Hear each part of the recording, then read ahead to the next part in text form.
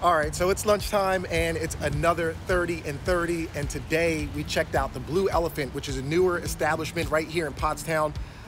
And I was beyond amazed from the second we stepped in the building. The wife and I were just in awe.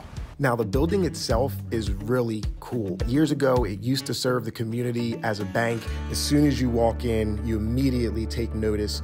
The higher end finishes and the really tastefully done tabletop settings. The bar is long and inviting. I don't even know how many it seats, but I'm sure it seats quite a few. My favorite is the water fountain, perfectly nestled right in the middle of the restaurant. Regarding the food, the wife had the miso soup, white rice, and shrimp in a pineapple teriyaki glaze. Came out and looked just absolutely stunning. I decided to go with the rockfish burger. The waitress warned me. She told me it was huge and she definitely knew her stuff. So if you are ever in the Pottstown area, please come check out the Blue Elephant. Let them know that Chris sent you.